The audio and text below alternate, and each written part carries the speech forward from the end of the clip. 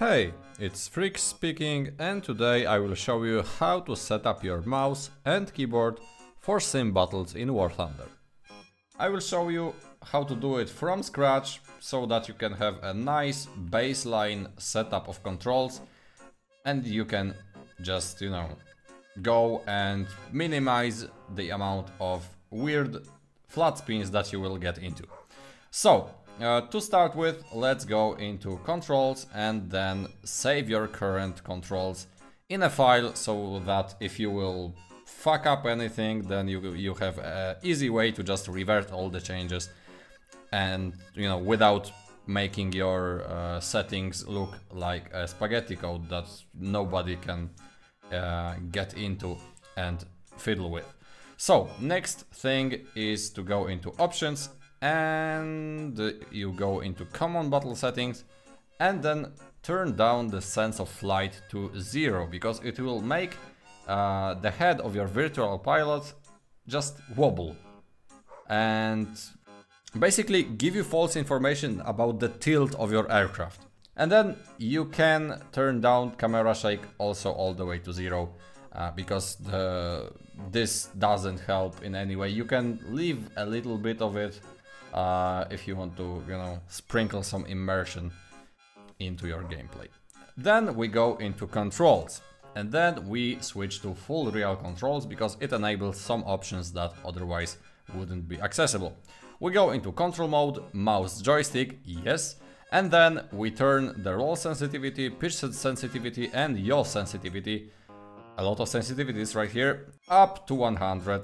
Because we want our aircraft to be as responsive as possible. Then we go into mouse joystick on the left and we switch this to standard. It should be standard by default, but if by any chance it's simplified, then just turn it back to standard. And then sensitivity is basically the speed that your virtual joystick reacts to your mouse, and 50 is about right. I mean, you can fiddle with it if you have a very quick mouse or a very low DPI mouse, but I find 50% to be just right for me, so I usually leave it at that. Then, dead zone. Yeah, mouse is a very precise instrument, so the dead zone is the circle that we see in the middle of our screen, and we want to turn it down all the way to 0. Then screen size, it's the size of the thing that we can zoom our cursor around on the screen, and it's up to personal preference. For me it's about 45%, but you can turn it up. I mean, it's all personal preference, but if you want to change the size of this thing, then there's the option for it. And then the aileron and the rudder we want all the way to 100 because, as I said before, we want our aircraft to be as responsive as possible. And then we have an option to make this area on which we control our aircraft square, and it is recommended to make it square just because it is more just logical to present the two axes on which we control our plane on the square area than it is to do it on a round one. Then we want to unbind trim aircraft because T, as you can see, it's bound by default. It's the same button that we use for pinging ourselves, and on simulator battles pinging yourself is very important and communication with your team is very important, so we want to unbind it because, as I said before, mouse, you don't really have to trim your aircraft when you are steering it with mouse because you can just pull your mouse to one side a bit to counter the roll and just leave it there. So there we have it. That's the basic controls done. One thing, if you want to invert the y-axis, so if you pull your mouse towards you and you want the plane to go down, then you want to invert camera y-axis here, and you want to go into camera control and invert it here as well. But if you want it to basically work like normal. So when you pull the joystick towards yourself, the plane goes up.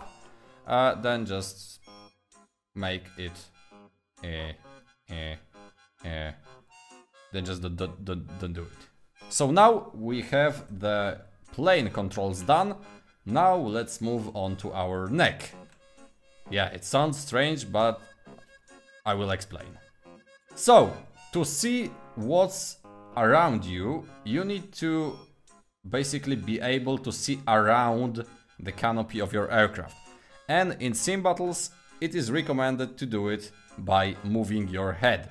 So then you go to controls again, and then you go to camera control, and you have those three options. We will focus on the two last ones. This is optional. In some planes it may be beneficial to move your head forward and backwards, but in most cases you will be just fine with those two options set up. You can just delete it to have a peace of mind. So you go into head movement upward and downward.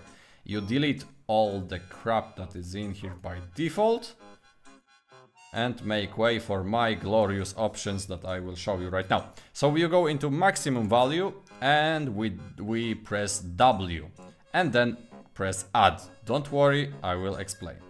Minimum value S, add, reset, R, add and enable axis, and you bind it to your middle mouse button. So your wheel on your mouse. When you press it, it's a middle mouse button.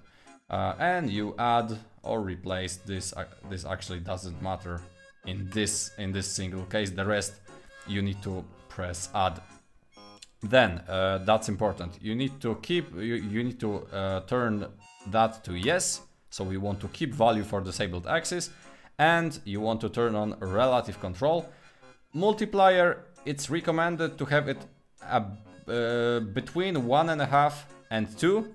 It's personal preference. I usually do it. I usually have it set up to about 1.75 because it's the speed that our head moves about. It isn't recommended to make it too low because you will be sluggish in your head movements and you don't want that. So about 1.5 to 2 is the recommended value. I usually set it up about 1.75 to 1.8. And then you can delete the dead zone, although I'm not sure if that does anything. But to have a peace of mind, you can just turn it down all the way to 0. So then you go to left, right, and basically repeat the whole process. But instead of W and S, you go D and you go add. Minimum value A, add, reset, R as well, add, and enable axis middle mouse button as well. And keep value for disabled axis, relative control, and in multiplier you usually want to have the same multiplier for both the axes, the left, right, and the up and down. You want to have the same value because it's just logical. And you can delete the dead zone as well. And now if you close all the options and you will look around, the W, S, A, D right now are for moving your aircraft. You can see the ailerons moving, the elevator moving, but if you press your middle mouse button and use WSAD, you can see that your head will start to move. You see? And when I release the middle mouse button and use WSAD, you can see it takes control of my aircraft. So basically I can just fly around and just quickly make adjustments to my head position, you know, exercise my neck or something. And if I don't know, if I get a cramp and and I can't move my, you know, move my neck any higher, you just press R and it just self-centers. So basically that's all the basic controls done. And now you have very good control of your aircraft, you don't have any stupid dead zone in the middle, and you have very flexible neck. What else do you want? Yes, I know what you want, more tutorials. But will come later. So see ya, and we'll meet in the skies.